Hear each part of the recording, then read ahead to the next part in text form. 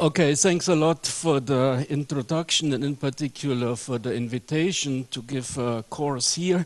As you can see, I'm supposed to represent the probabilistic part of the theory, and I understand meanwhile that most of you have a strong background in analysis, geometry and so on, but probably not so much in probability or high-tech probability.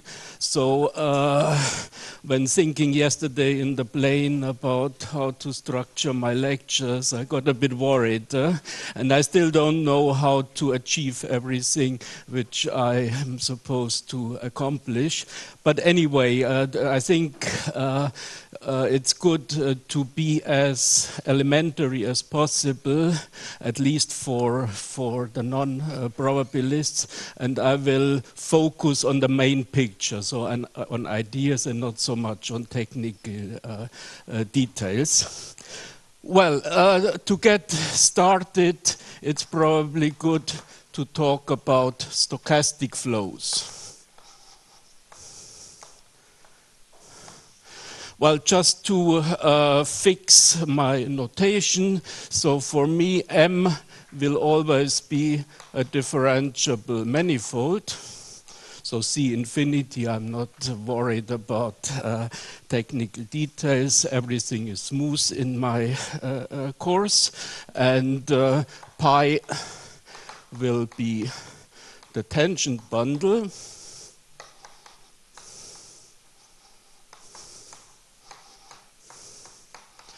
Yeah, so just think of Tm as the disjoint union of all tangent spaces, and so pi on Txm will just give us x. Yeah, and my notation for vector fields, well, these are just the sections of this bundle. So these are the mappings from M to the tangent bundle. Well, as I said, the tangent bundle is just this, but you can give it a differentiable structure. So these are C infinity maps such that A pi give you the identity on M. Yeah? And of course, this just means that this vector you have at the point x lies in the tangent space to this point.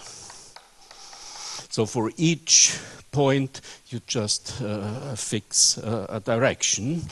And as usual, I'm considering vector fields just as derivations. So these are for me just mappings from C infinity M to C infinity M, which are R linear, so R derivations in on C infinity M, which means that A of Fg, so if I take a product of two functions, I will get F Ag plus G AF for all F and G. Yeah, so the usual identification is how what is A applied to a function. Well, this should be a function on M, so at the point x, this will be just take this tangent vector and transport it with the differential of f. Yeah, so you get something lying in R. Okay. Well, of course, there's a dynamical point of view. So to vector fields, you have always flows. So flow to a to a vector field A.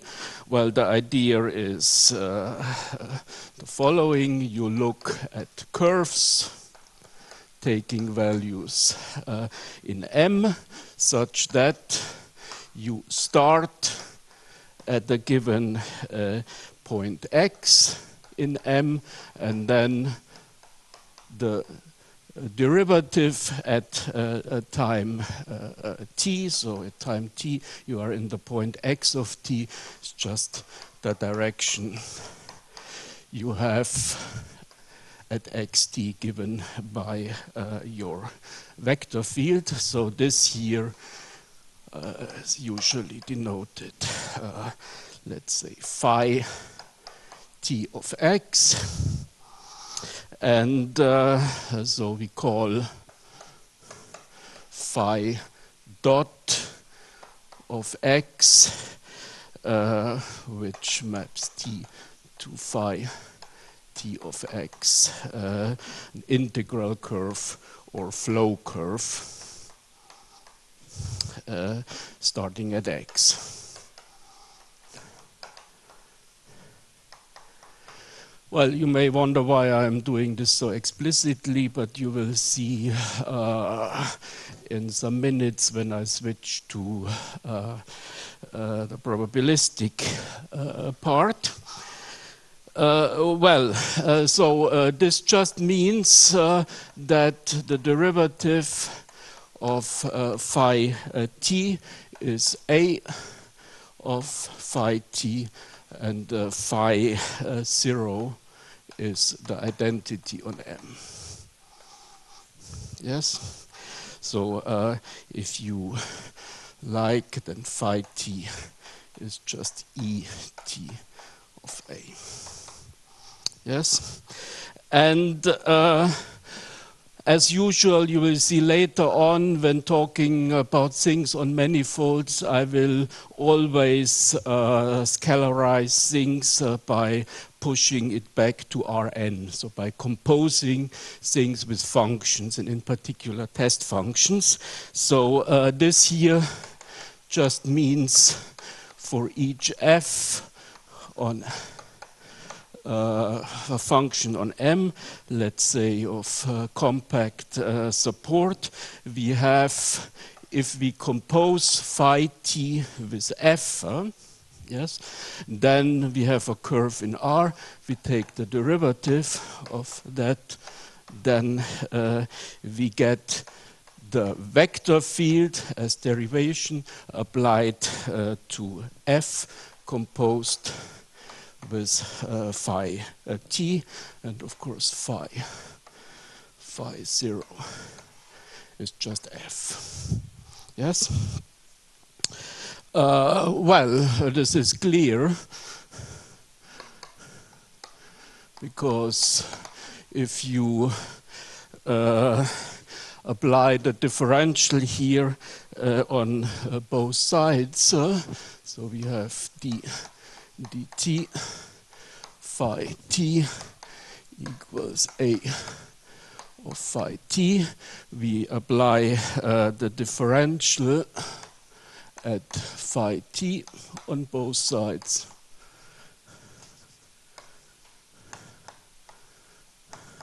Well, then this here by the chain rule is nothing but the derivative of f composed with phi t, and here, as I just explained, this is nothing else than a applied to the function f composed with phi t. Yeah, so this is all quite standard, or it's just for the sake of the notations. So in other words, let me write it a bit differently, because then you can see how I'm going to generalize it. So for each test function on M, I have that f of phi t of x minus f of x minus the integral from 0 to t A of f phi, let's say s x ds, that this here is 0 for each t positive.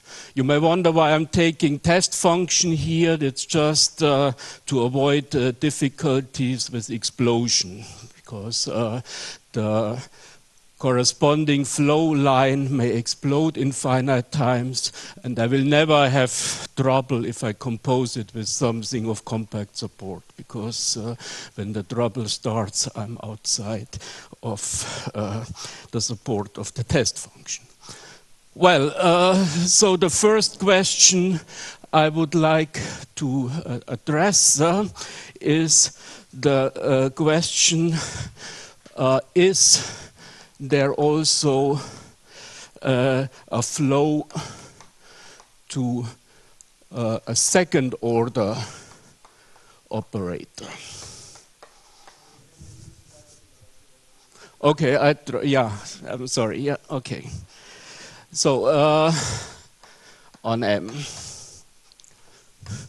Of course, we know, explained or recalled how to do this with a vector field, but now let's suppose that we have an object of the type L equals A0 plus a sum of squares of vector fields.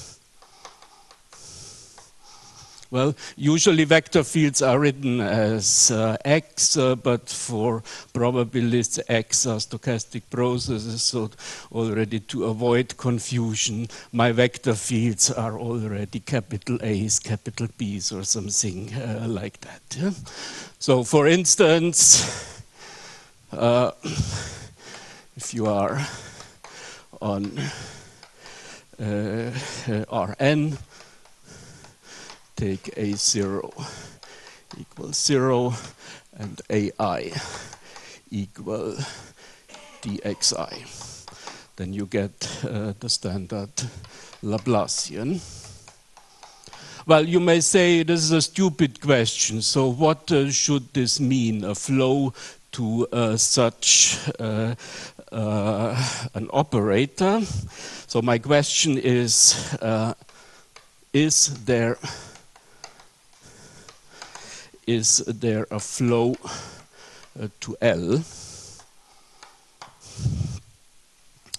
Well, surprisingly, the answer is yes. Even if I have not explained yet what I mean by that. But we have to pay some price, namely the generalization of the integral curves or flow lines now depend on an additional parameter, which is random. So they are depending on random.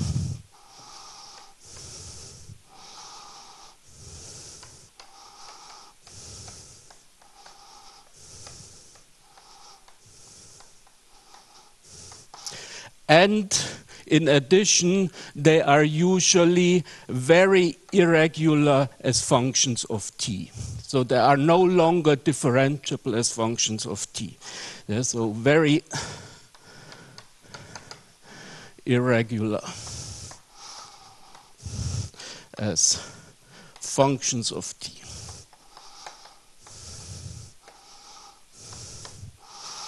But otherwise, you can do exactly the same things as before. So before, okay, maybe. So now I shall use the notation for this object phi t x, so here it depends on random. I write x t of x, yeah, which is now a stochastic process. So a stochastic process is just a random variable for each t, but indexed by points in M. Yeah?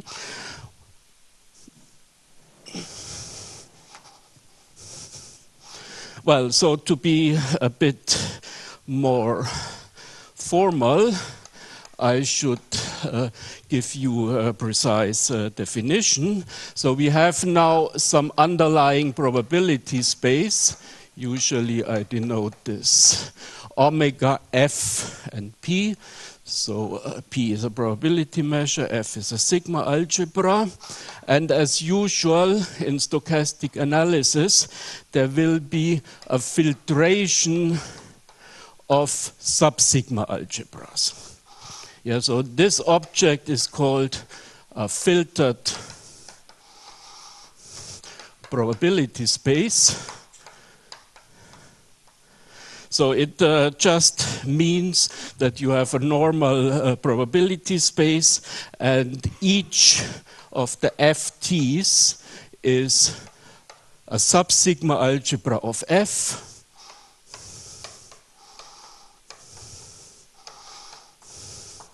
And the ft's are increasing.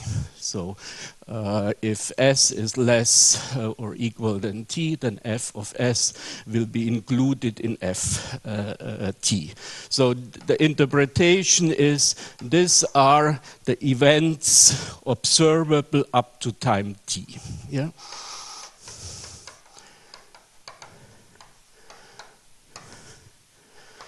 Yes, so all observations you can make up to now, for instance. Yeah?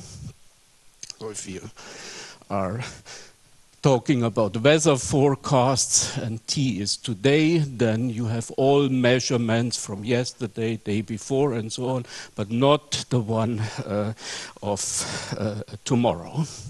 Well, then let me define an adapted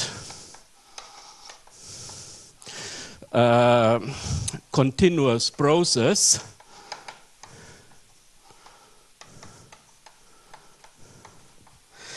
denoted xt depending on x. So this is, well, usually I write it like that. So this is a family of random variables depending on t.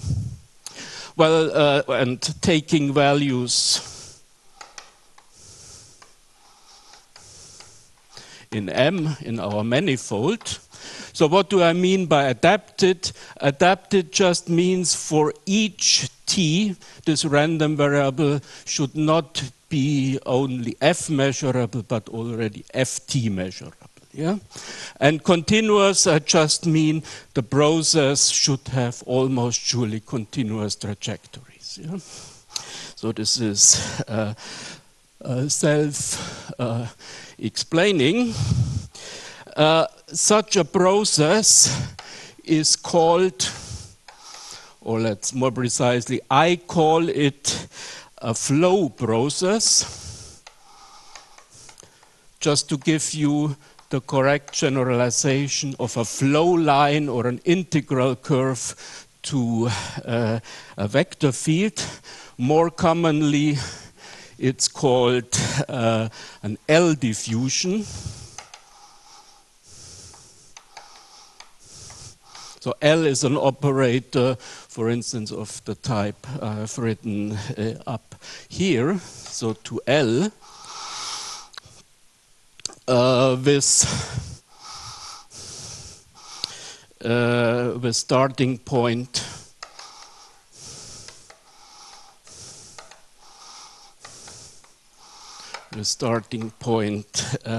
x, 0 of x is equal x. This is my notation. Well, if what should be the condition? I try to stick as close to what I have written here. Yeah? So I should take functions or test functions on M. Yes. Then I write down the equivalent of the expression over here. So I write down f of x t of omega, or well, I write x usually here. So this is a random variable taking values in m, compose it with a function, you get something real. So minus f of x, yes, minus some integral from 0 to t. Here I have the vector field. I told you I want to replace it by a second order differential operator. So I write L of f, x, s, x, ds. So the condition here would be this vanishes identically. Here it turns out this condition is too strong. And we are looking for a good probabilistic version of this here being 0, and that means in the conditional mean it should be 0. So it means if I denote this thing here by ntf of x and consider it as a stochastic process, then this should be what is called a martingale. And the martingale is a process which has no systematic part. It's pure fluctuations. So this means what? This means if I take f of x tx minus f of x sx minus the integral from s to t L of f x rx dr. So this here is just my n tfx minus ns f. Then this here should be 0 if I take the conditional expectation with respect to fs for each s less or equal than t. Yeah. So what does this mean? You make this random variable here measurable with respect to fs, which is a kind of projection, and then it should be 0. Yeah. Maybe I say just one quick word about conditional expectation. I can explain this in 3 minutes, or maybe I should take the time in case you have not seen it before. Well, so let's say recall or reminder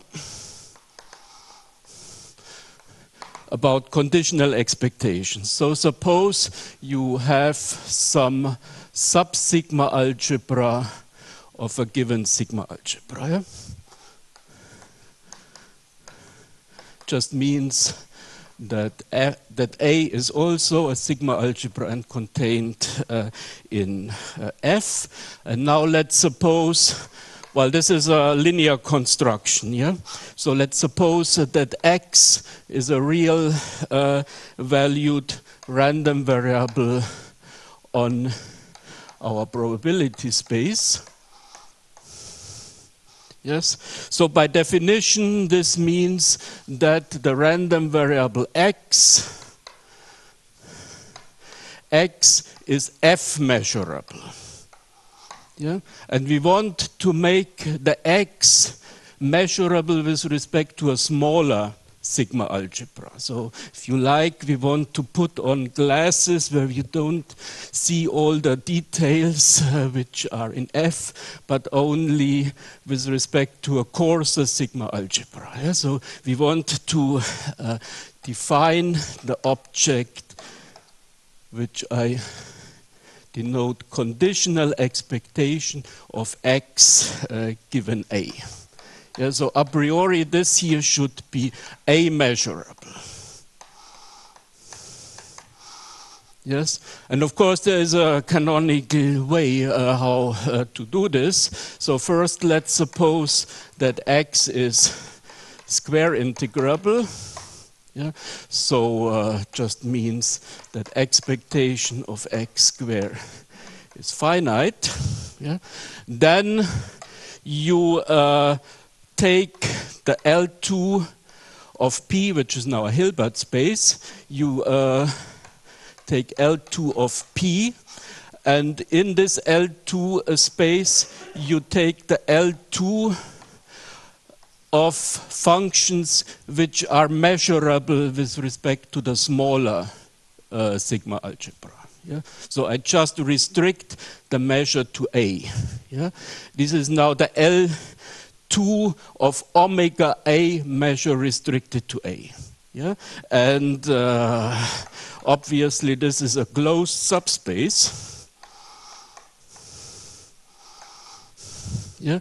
And if you have a closed subspace in the Hilbert space, you have an orthogonal projection. Yeah? So if you, the idea is this here, if you take L2 of pi, you have the linear subspace, which is L2 of pi restricted to A. If you have some random variable which is not A measurable, you just take the orthogonal projection onto this subspace.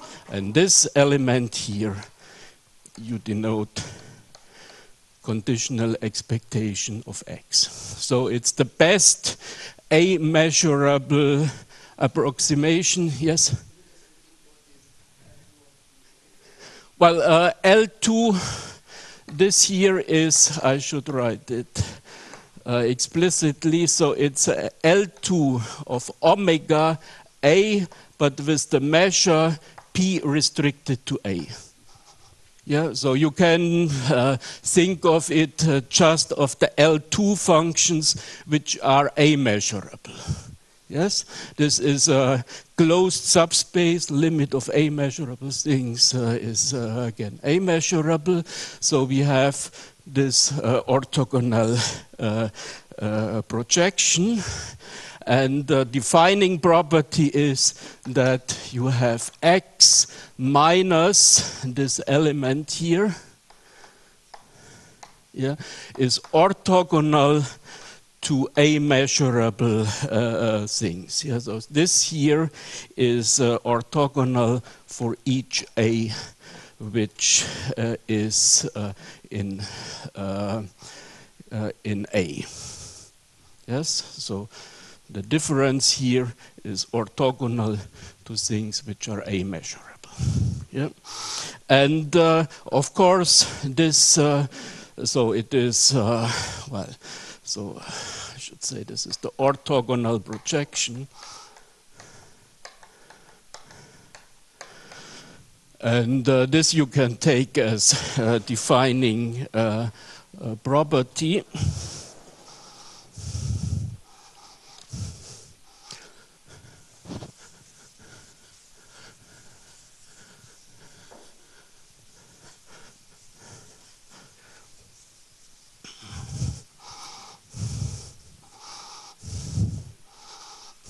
So the condition here just means that if you integrate x over A, so expectation means integration with respect to P, then this here is the same thing than integrating the conditional expectation over A.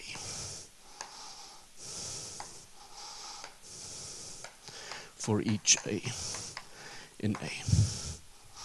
Yes, so in particular, if you integrate, if A is omega, then the integral of x will be the same as the integral of the conditional expectation. Yeah, there is not much to say about about conditional expectations. So here I explained it for L2. But of course, we can extend this operator to an operator operating on L1.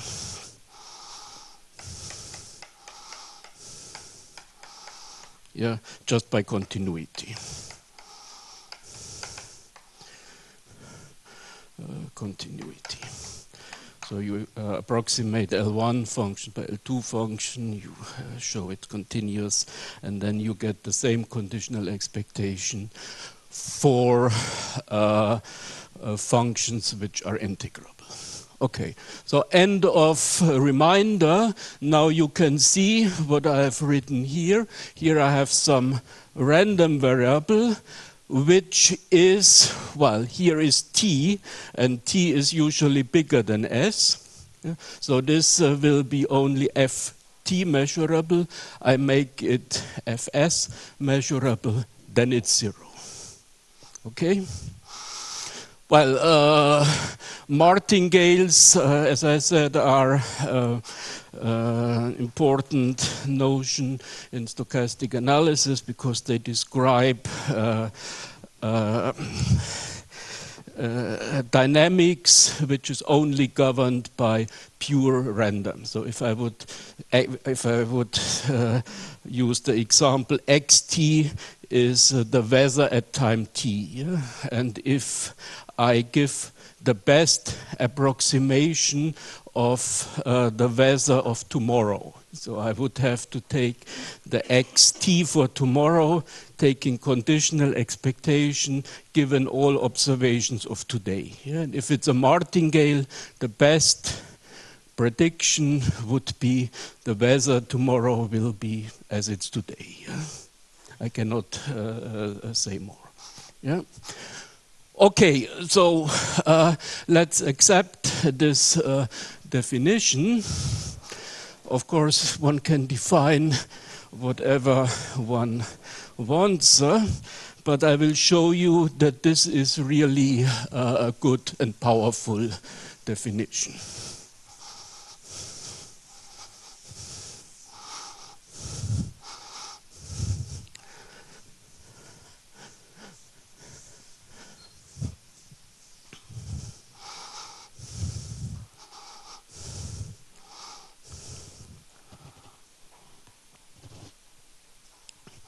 So let me start with some obvious observations. So we have this object. Well, here you can still see it, ntf of x. And the condition was this is a martingale, so it's clear if I take expectations, yeah, it will be the same as the expectation of the process at time 0 because of this averaging property. Yeah? But this here is 0. Yeah. So this if I take expectations, it does not depend on t. So what does that mean? That means I have f x tx, I have expectation here equals f of x, yeah, plus integral 0t L, or expectation L of f x s x ds. Yeah, I just rewrite the expectation here, and I know it's 0, so I have this equation. Okay, usually this is called pt of f at the point X. This is a semi-group generated by this process. I come to this later. But here you can see immediately, well, first, there is no longer an ugly term which would prevent us to differentiate the PTF. Yes, because it's just integral 0 to t. And what you get is, this is the expectation of L of f x tx. Yeah, or if you like, we find the formula that dt pf is the same as LF pt applied to this. Yeah.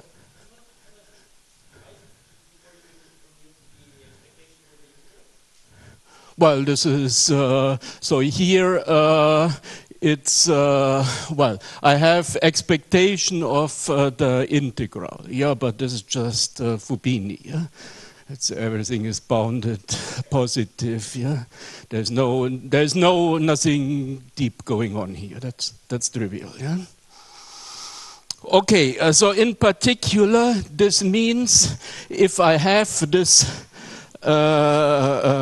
semi-group, well, I will explain later the notion, and I take derivative at t equals 0, I get back my differential operator. Yeah? Just as before with a vector field. Yes?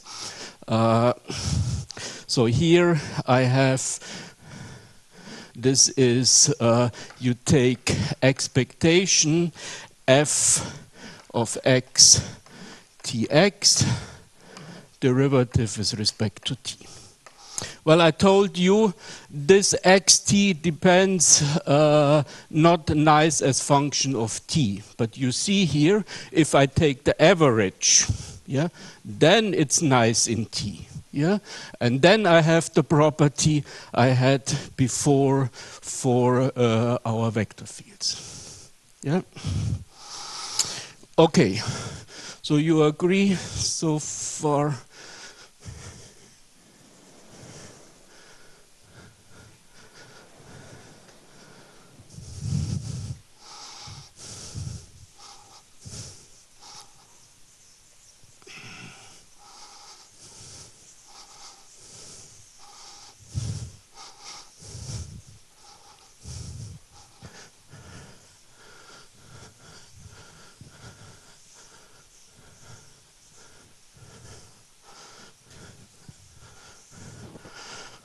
Well, before going further, I should make some or indicate some technical things which are not very important, but they will show up later on.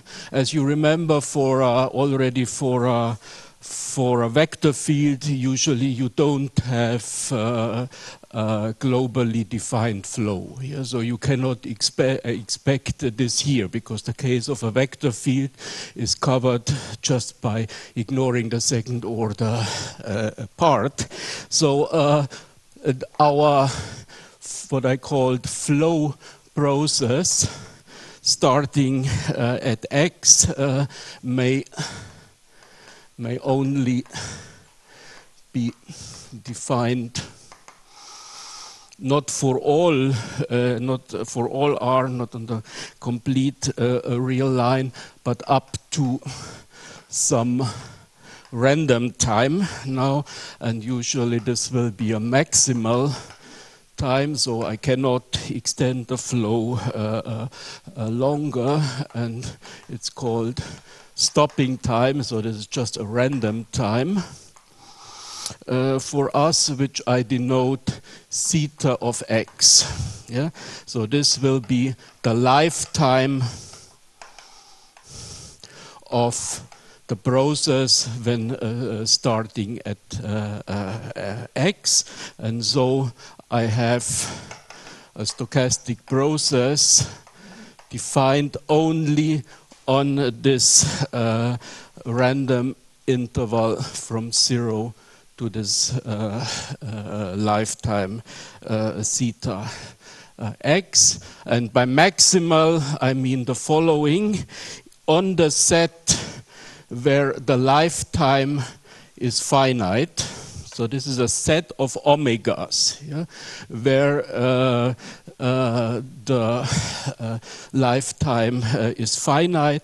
This should be included in the set where x t of x limit as t goes to, if you approach the lifetime, this will be infinite, yeah, in the one-point compactification of M. Yeah. So the lifetime, this is part of my definition, can be only finite if the corresponding process goes to infinity. Yeah? And obviously here you have no chance to extend it anymore. So if you like, you can take, let's say, an exhaustion of M by open, relatively compact sets. Then we would have the lifetime when starting at x would be the supremum of exit times from un, so where tau n of x is the first time greater or equal than 0, where x t of x is no longer in un. Yeah, so you can stop it. You start in some point x and you stop it when you exit un, and then the tau n's are increasing, and you take the limit or the supremum, and this is the maximal lifetime of my diffusion. Well, as I said, I will not have these problems if I scalarize things by functions of compact support. So if I look at this object here, I don't have to worry about lifetime. This here will be a martingale if F has compact support. Because once I'm out, well, if there is explosion, it will happen outside the support of F. So there is no trouble with that. But if I write down the same thing here for F, only C infinity, I will get what people call a local martingale, which means you can stop it as late as you like and you have a true martingale. Yeah? So you stop this process when it's when it's getting too big or exiting some un, then you have a true martingale. So this is a local martingale then. Yeah. Okay, so maybe before going on, let me give you a first example.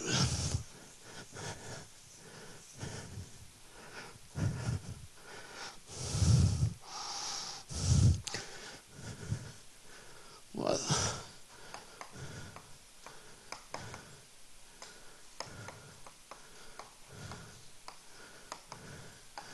so what is the most canonical second order differential operator? Well, it's certainly Laplacian on Rn. So L will be Laplacian. And since I'm a probabilist, all my Laplacians come with the factor 1/2. Yeah.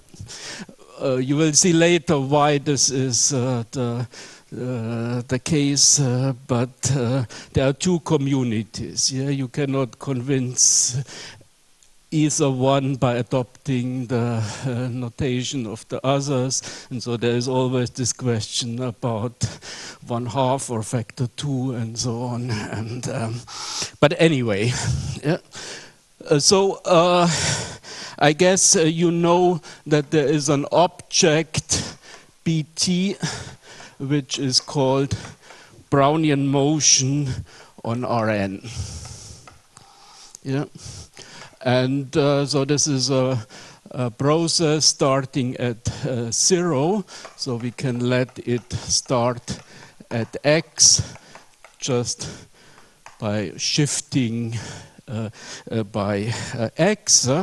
And then there is a famous formula, which is Ito's formula,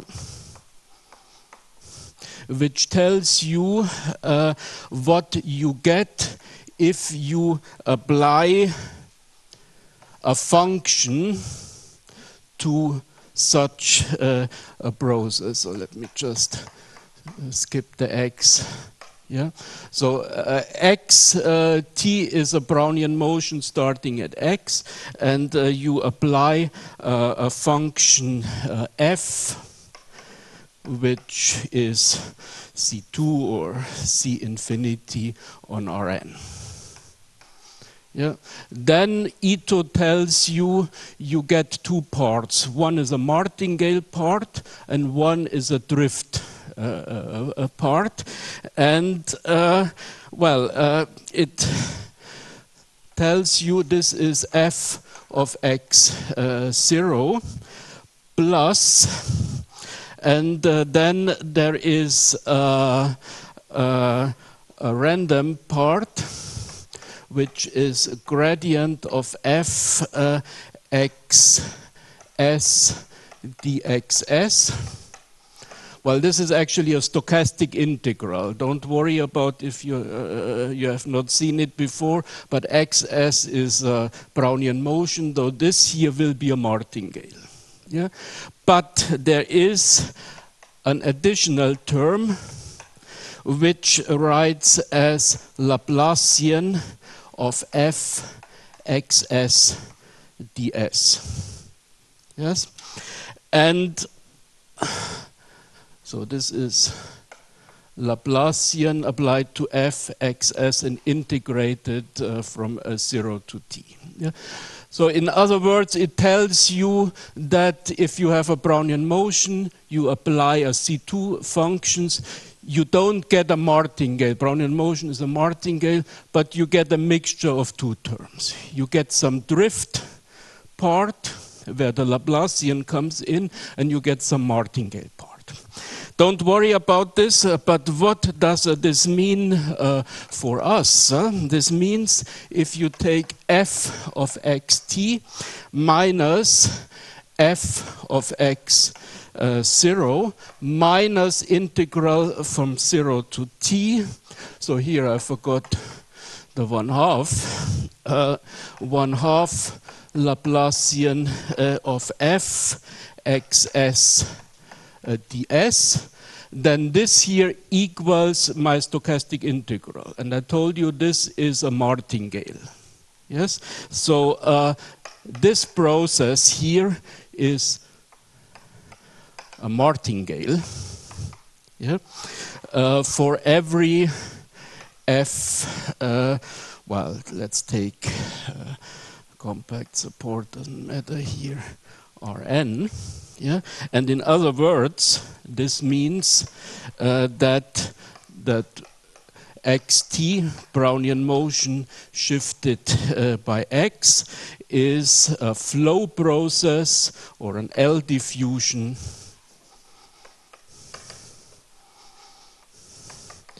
to the operator L equals 1/2 Laplacian. Yeah? So we have already one example, yeah, of such a stochastic flow. Yeah, that would be Brownian motion. And so starting with the or going back to the original idea, I asked, well, is given a second order operator, is there a flow? Well, I gave you a definition, and with this definition, Brownian motion would just be a corresponding flow to 1/2 of the Laplacian.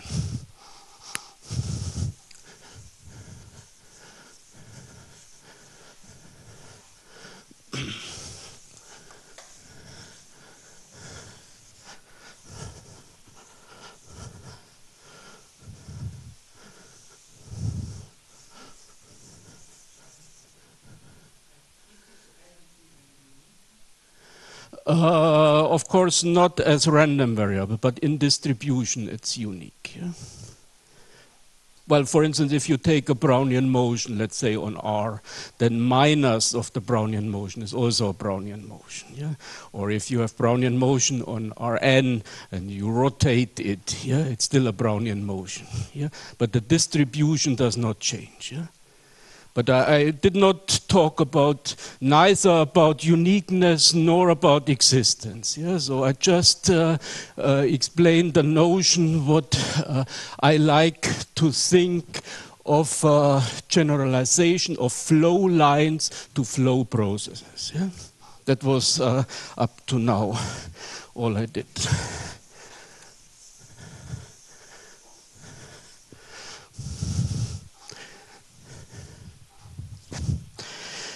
Well, you may ask natural questions. What are L diffusions good for?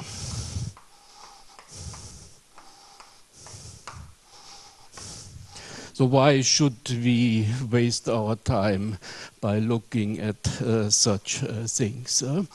And I will give you some examples where I only assume that I have such an object I called a stochastic flow to a second order operator. Even if you don't know how to construct it or whatever. Let's suppose for a moment we are given an operator L of Hormander form, sum of squares plus vector field and so on. And I can do it more generally, but let's stick to this case.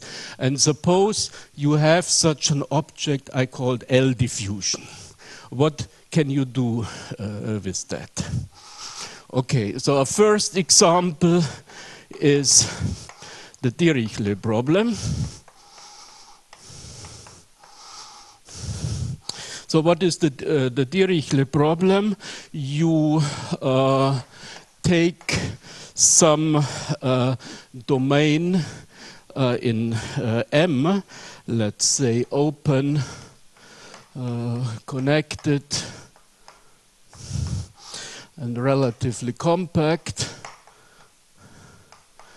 And since we are in France, I should say it should not be empty, so no one complains about that. And let's say it should also not be all of M, so we have some boundary, and let's give us a continuous function on the boundary. Yeah, and the Dirichlet problem, as you all know, well, so let's suppose L is a second order partial differential operator, as you like, and the Dirichlet problem is the following problem. Find a function which is continuous on d bar, on the closure, and differentiable, let's say C infinity on d, such that, well, such that L of u is L harmonic, so L of u is 0 on d, yeah, and u on the boundary should have the prescribed boundary conditions. Yeah. So this is classical problem. Yeah. Now let's suppose there exists an L diffusion.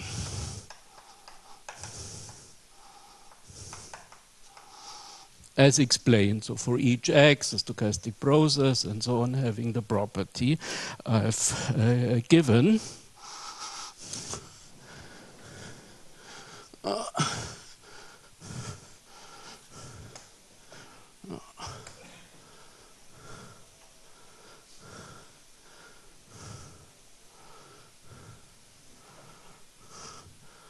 Okay, that's a bit confusing. This was number 2. Okay.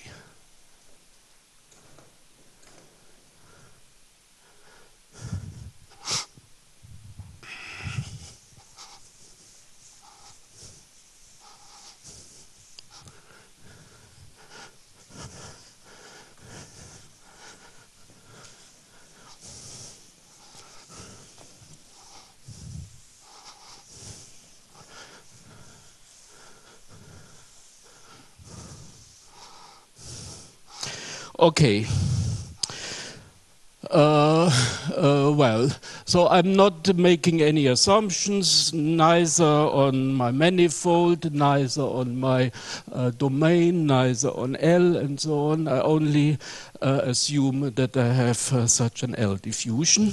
And then I do a small construction, namely, I exhaust my domain D by open subsets such that Dn closure is still contained in D.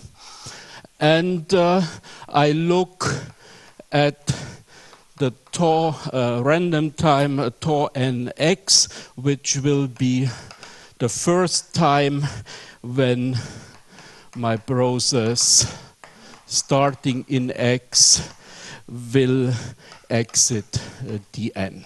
Well, if x is in Dn, I have to wait a bit, and it's well defined. So remember, my process has continuous path. And well, if x is not in Dn, then it's 0 by definition. So let's make a picture. Here we have D, and here we have some smaller part Dn. I take some x. Now I let my process start here, and at some point it will try to get out. And here is, this happens, I'm starting at x at the time tau n of x. Yeah. Okay, this here obviously is growing to tau of x, which will be the exiting time of D.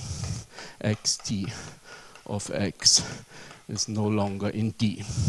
It can, of course, be infinite, but at the moment we don't worry about that. Okay, now let's suppose we already have a solution to our Dirichlet problem. How can we think of this in probabilistic terms? Yeah? So let U be a solution to the Dirichlet problem. Well, now you will see why I'm so picky with dn's and so on, because the point is I used test functions in my definition, so I will construct functions un which have compact support such that un on dn is the same as u on dn, yeah? But such that the support of un is still included in D. Yeah, this will help me to apply directly my defining property. Well, what do I know? I know if I take such a function, yes, I substitute my diffusion, then if you remember I had to subtract its value at 0.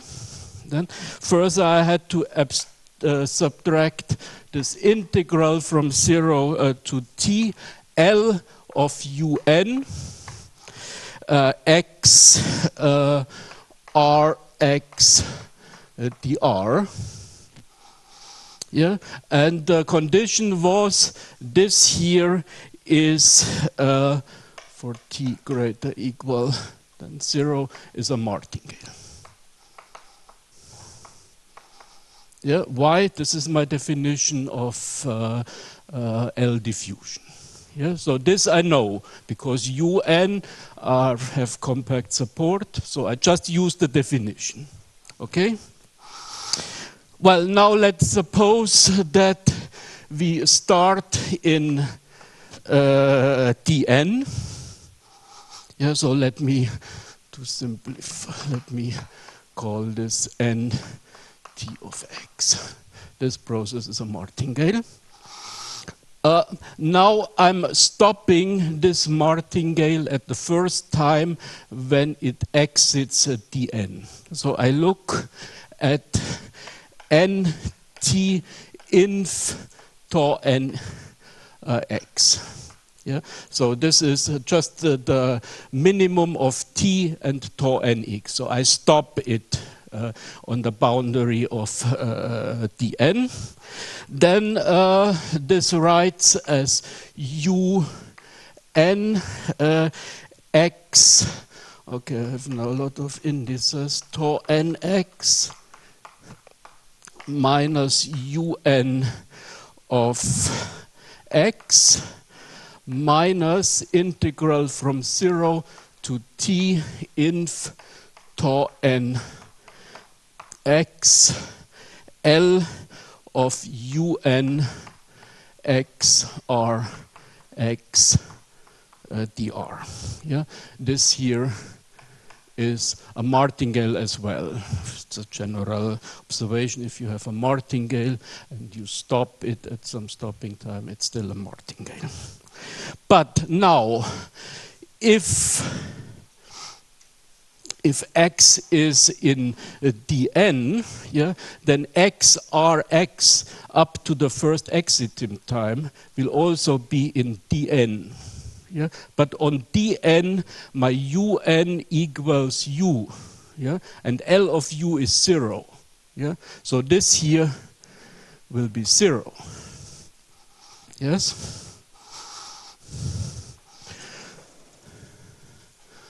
Okay.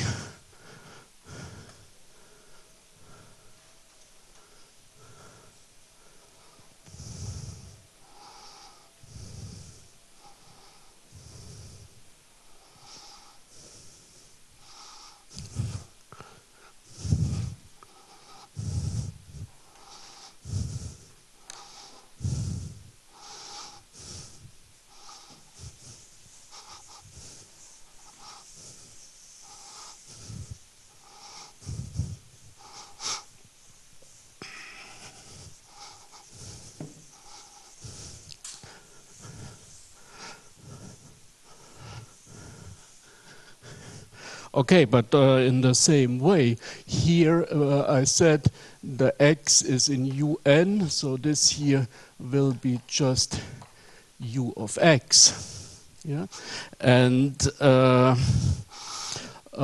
here this is, okay, this is u of x t inf tau x.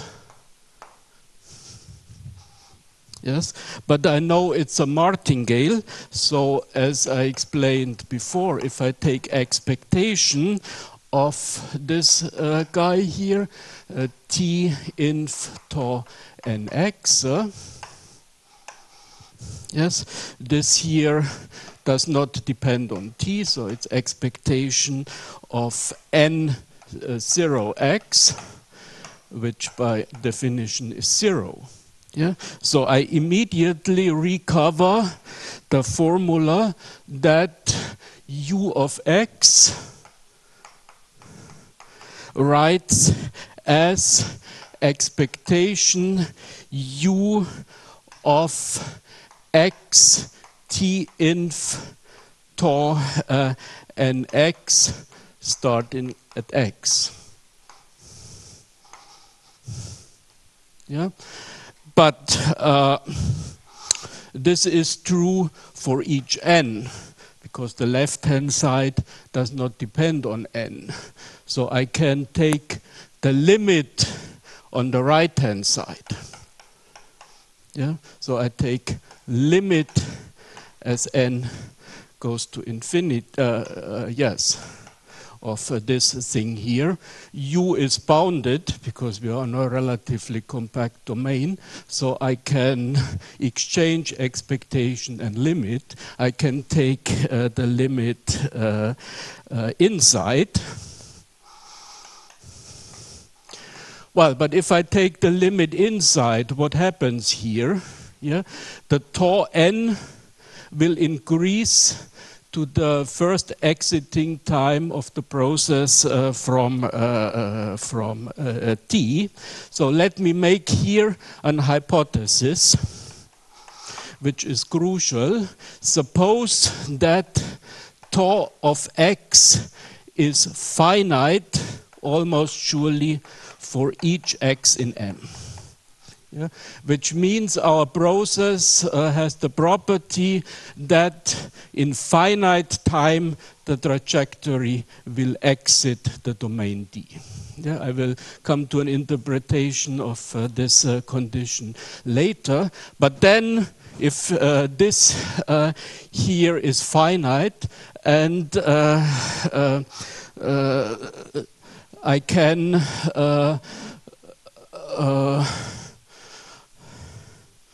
okay, let's see. I ship first.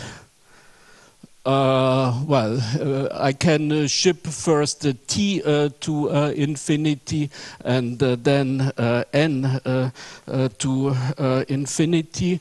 So let's. Okay, I should write it properly. So okay. If I take the limit inside, I get x t inf tau of x.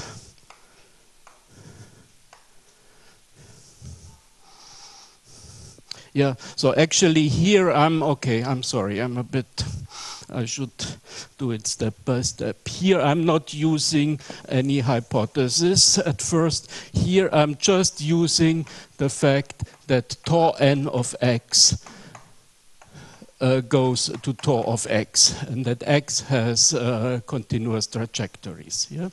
So now I have no n anymore here. Yeah? And the next step is, this is also independent of t. So now I let t go to infinity. And here I'm using that tau of x is almost surely finite.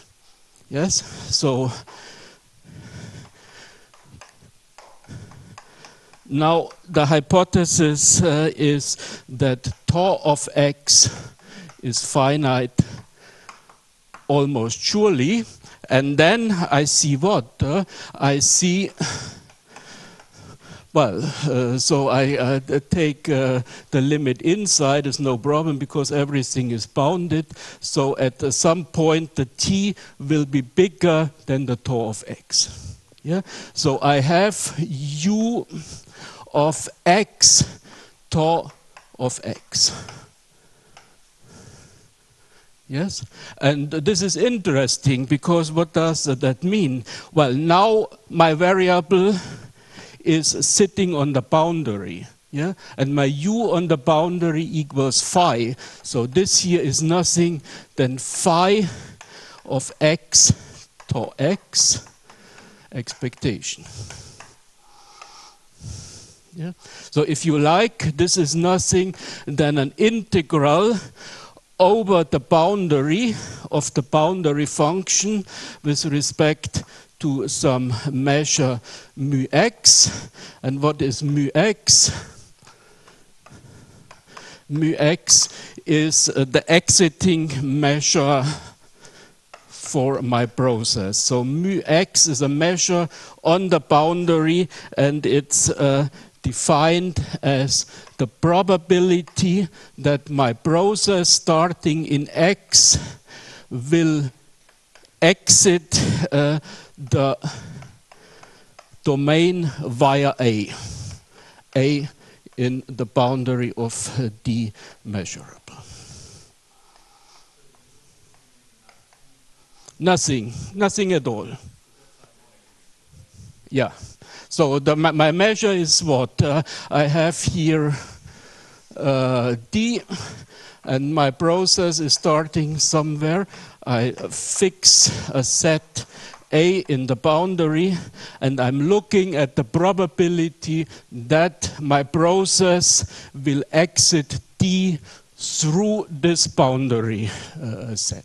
Yeah, this gives me a measure on the boundary, and you see here, if I have a solution to my Dirichlet problem, it's uniquely determined, yeah, by this formula, u of x. Yeah, I must well, this is uniqueness, yeah? But nevertheless, it's interesting because it tells you no matter what D is, yeah? No assumption on D, no assumption on L, can be as degenerate as it may be. Yeah? If there is a solution, it is of this form here. Yeah?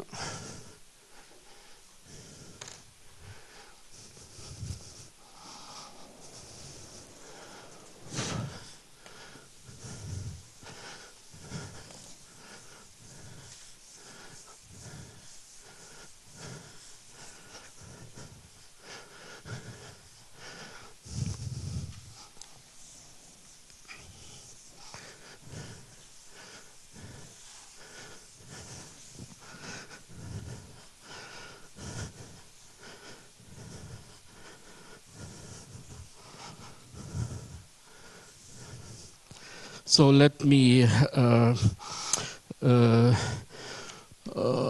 notice what we learned from this example. Well, we had the hypothesis. That was the only hypothesis in my argument. If I start in x, then the exiting time should be finite. So in finite time, I should exit my domain for each x in D. Yeah. Then, if u is a solution to the Dirichlet problem, then necessarily u of x is given by the formula. You start your diffusion, let it run until you hit the boundary. On the boundary you have the prescribed boundary data, then take expectation. Yeah? So we get uniqueness for solutions of the Dirichlet problem. Of course, this condition here, I come back to it later, it means the operator is not allowed to be too degenerate. Yes? But if there is a solution, it's always given by this formula. Well, you may say, why are we not...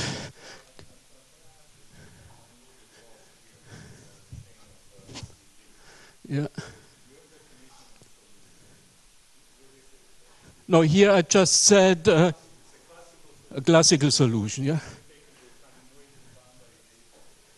Well, it was just, so I said the Dirichlet problem for me means L of u is 0 on D, and on the boundary it is phi, and u was supposed to be continuous on the closure.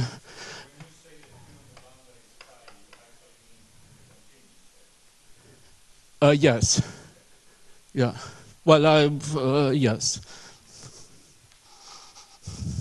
So my assumption is if I have such a solution, then and I have this probabilistic condition, u of x is given by this form.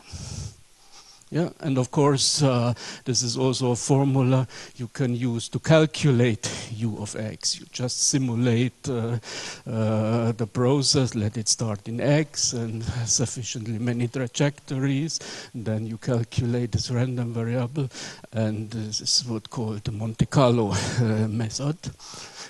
Well, so you may say, why are we not just defining u of x by this formula? This you can always do, of course. This is a well-defined object, but it may not have the right boundary conditions. Yeah? And you get the right boundary conditions if you have the following hypothesis, namely that tau of x, which is the exiting time when you start at x, goes to 0 in a weak sense in probability as you approach, as you let x go to the boundary. Yeah, so you look at the exiting time when starting in x, and now you move x closer and closer to the boundary, and my hypothesis is this should go to 0 in a weak sense in probability. Yeah? Then you can easily check if you define u of x by our formula here, phi of x tau x of x. Yeah, this here, so this is just now a definition. This object always has the right boundary conditions. So as x goes to the boundary, you will find the correct boundary conditions. And so the only problem is show that u is differentiable if you are interested in classical solutions, and L of u is 0, but this is always okay.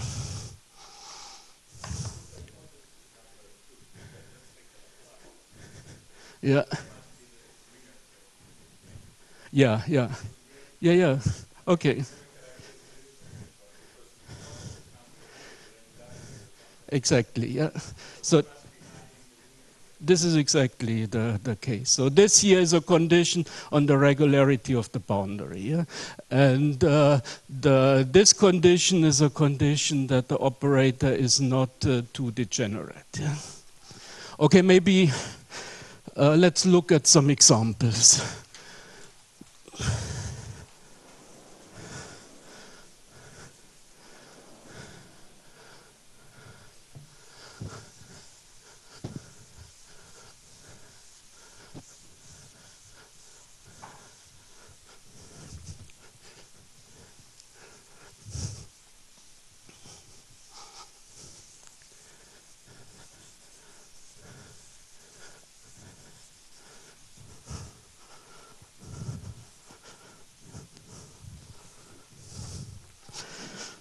Well, example.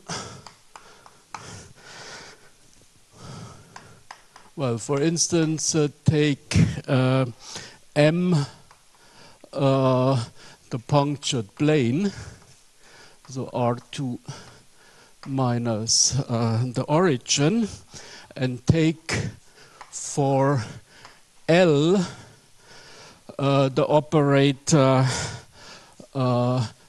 twice derivative with respect to the angle. Yeah, which is certainly a degenerate operator. Yeah. Now take as D a domain or an annulus in R2 So here was 0, take here R1, here radius R2, 0 less than R1, less than R2, and this here is my domain.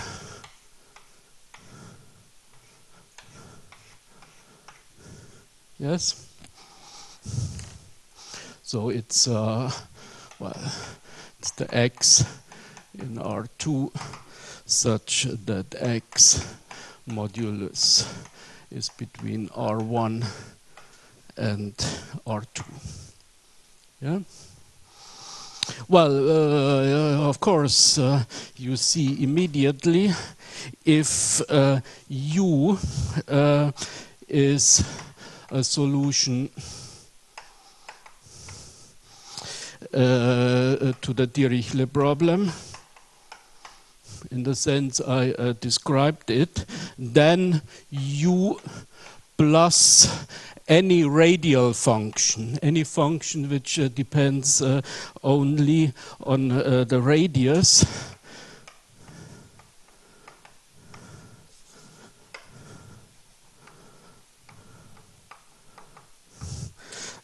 such that V of R1 equals V of R2 equals 0 is also a solution.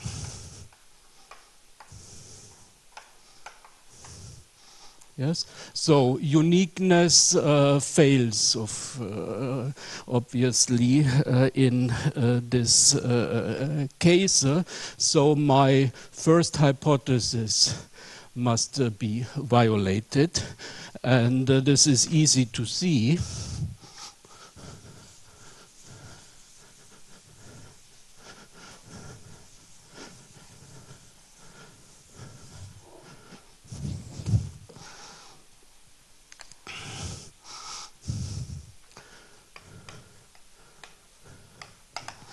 So for instance, if x is in D, modulus of x is R, then look at the R sphere. So the S, yeah, let me denote it just SR, the x in R2 such that absolute value of x equals R, and we let our L diffusion start in this point x. Yeah? And the L is just second derivative. Yeah? So it's easy to check that our flow process starting in x here will be nothing but a one-dimensional Brownian motion on SR. Yeah, because you just think of one, this Brownian, you let a Brownian motion on R, or you take a one-dimensional Brownian motion and let it run on SR. You see immediately it satisfies the conditions we had for a stochastic flow to this operator here. Yeah? And this means, of course, that tau of x, yeah, will never exit the domain because it stays on SR, yeah, which shows trivially that my first condition is not satisfied. Well,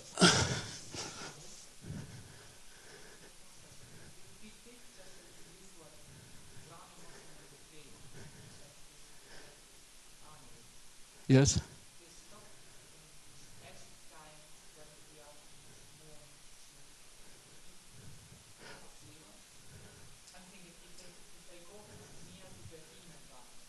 No, okay, wait. I'm not talking about Brownian motion. My L is not the Laplace.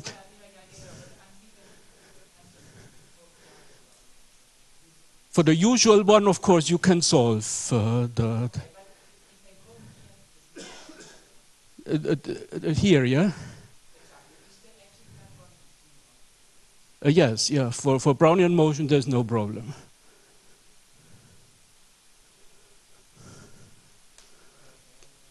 Okay.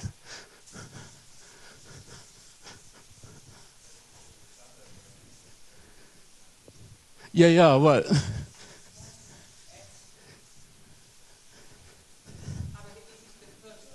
The first time. No, there's. Okay, just to finish, let's look at the following example. Take m equal R2 and let L be the degenerate operator, which is second derivative with respect to the first coordinate. Yeah? And take as D a domain in R2 as follows.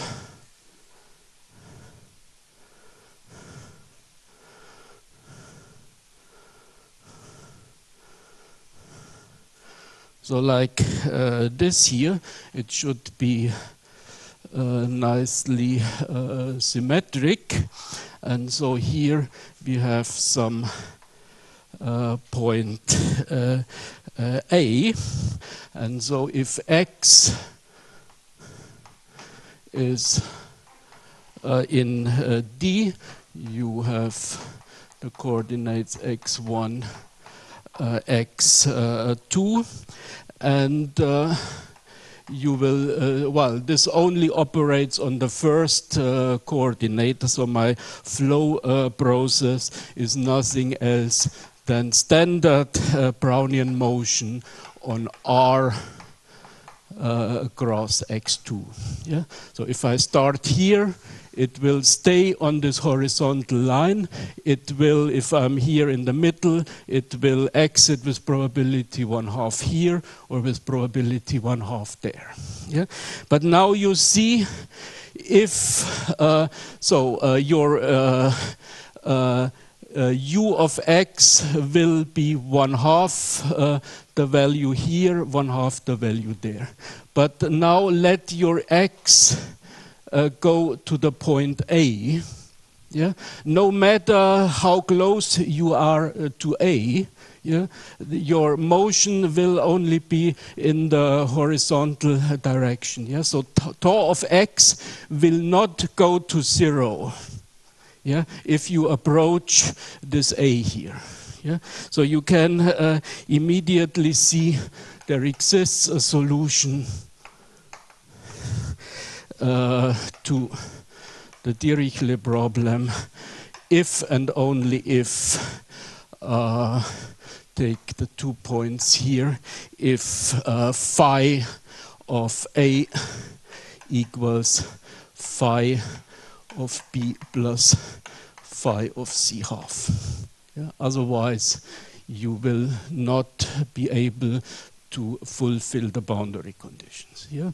And the reason is that tau of x does not go to 0 when you approach the boundary along this line here. Okay? Okay, I think my time is up.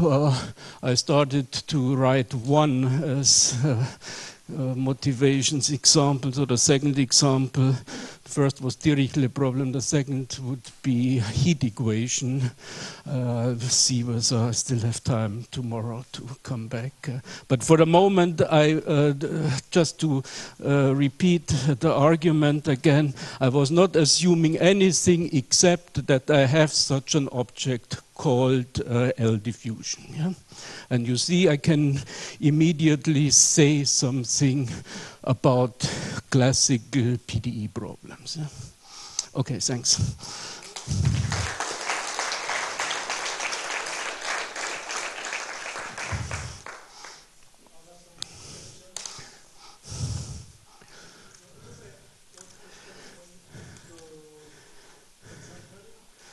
Here.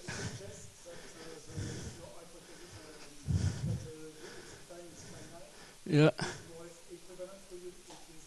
So you have if it is finite, you have uniqueness. Yes. This example suggests that if you have uniqueness, it is definitely. So in your example, you say well, here the problem. uniqueness, and so you have infinite. Yes. Yeah. Well, yes, if that was, I wrote upstairs. So if the exiting time is finite, then I always have uniqueness. That's clear, yeah? And the second point was if I define my u by this formula, yeah, then I have to worry about the boundary behavior. And that was my condition that tau of x has to go to 0, yeah? So.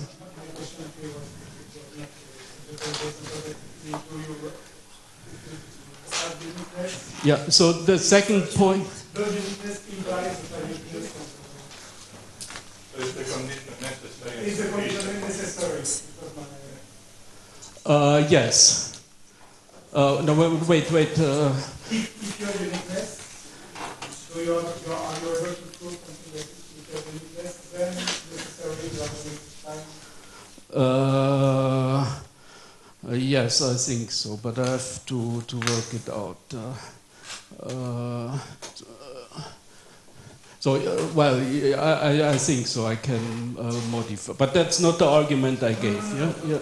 So the second point here would correspond to existence, and the first to uniqueness. And all I'm saying here is, if I have this hypothesis, then I have uniqueness. But I think if it's not exiting in finite time, I will not be able to solve the Dirichlet problem. But I have to think about it. It's not completely clear.